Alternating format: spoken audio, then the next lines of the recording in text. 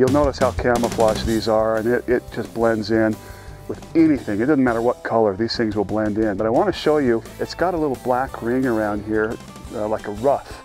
And it actually kind of gets, they display that a little bit in courtship in spring. So that's where they get their name, as a ruffed grouse. Another thing that's kind of really neat about these grouse, they've got little built-in snowshoes. You see those little? Oh yeah, look at that. That helps them walk on snow a little bit better. At least that's what biologists believe. And you notice it just blends into invisible. So look at that. One of my favorite birds. Isn't this just a little perfect little pocket to see grouse? Yeah, you just right down in here. They've got a little open area to kind of sun themselves and feed up here, but they've got plenty of cover down by the water. Lots of little seeds around here. You can even see some of the little berries along the river. Let's talk about the weapons that you can use. You can use a shotgun, you can use a handgun with bird shot, is that correct? Yeah, as long as it's bird shot. As long as it's bird shot, and it has to be number 6 or better. Right.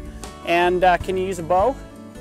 No. I don't think you can use a single projectile. You can't use a rifle. Yeah, for turkeys, I think that's the only exception. Yeah.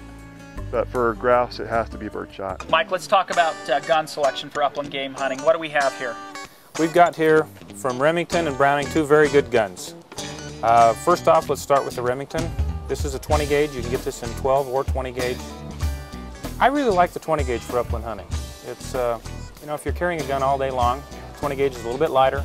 It's a little bit less recoil for new shooters.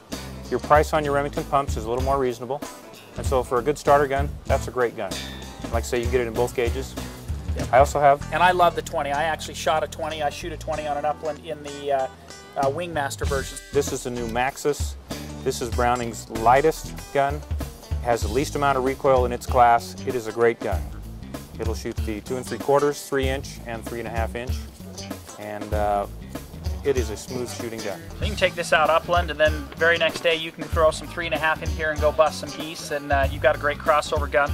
I can tell you what, this is going home with me right here. They're gonna have to fight me for it before I go out the front door. Today, we're gonna have you licking your TV screen to get at what Jared's cooking. Jared, what do you have going for us? Today we're doing shake and bake grouse today. We're gonna try to keep it as simple and easy as possible. We have our grouse over here. We got some chopped parsley, and then we have a few different spices. We're gonna add oregano leaves, paprika, celery salt, basil leaves, and onion salt, Parmesan cheese.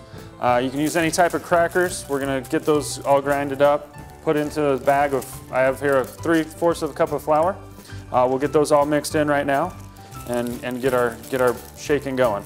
So we have Gary, what he's doing right now is he's breaking up those crackers. What you wanna do is finally get those smashed, crashed, crunched, whatever it's called, as thin as possible. Food processor, blender would probably be a little bit better. We're just seeing if Gary can do it right now.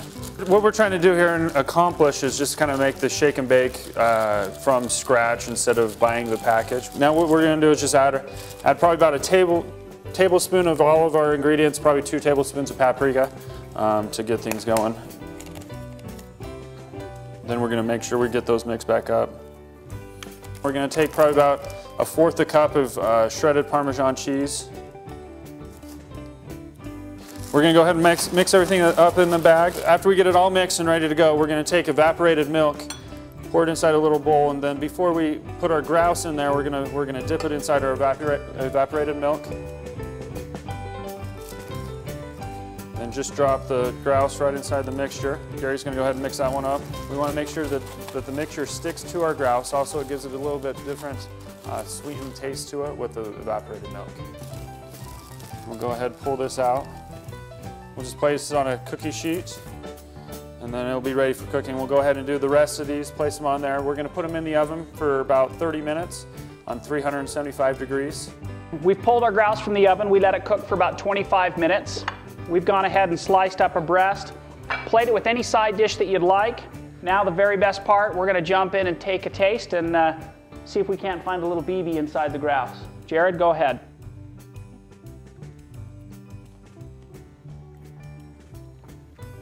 That's really good. Simple, fast, fun meal with your fowl. Have a great time. Thanks for watching Cook What You Catch.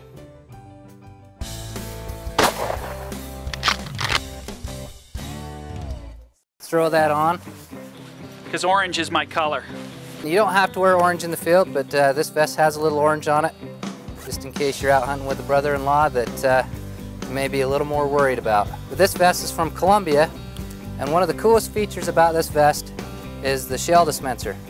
They're right there ready to pop out so you can reload after you've taken a few shots. And gravity fed, so the next round will just keep coming until you're out of ammo. Very cool. Drop your shells in the top. The jacket also sports a lot of pockets. And when you're out hunting in the field, you're going to need a few key things to keep you rolling. Survival whistle, and that's got some extra things with it.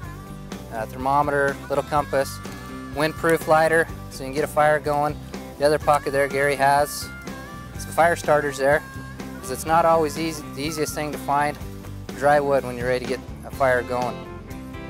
The other thing that a guy could have if he's going a long ways away from his vehicle is a GPS to keep track of his location. Gary's secret back pocket here. Find his classic Snickers bar, some beef jerky, and he's also got water bottle pouches on both sides of his vest so he can make sure he stays hydrated as he's out hiking and climbing the hills. Gary collects his birds. He's going to pack them right there. Find Scott. Find some of the other managers that are specialists in these departments. I'll set you up with some killer gear at a killer price in one of the most amazing stores in Utah, Smith & Edwards.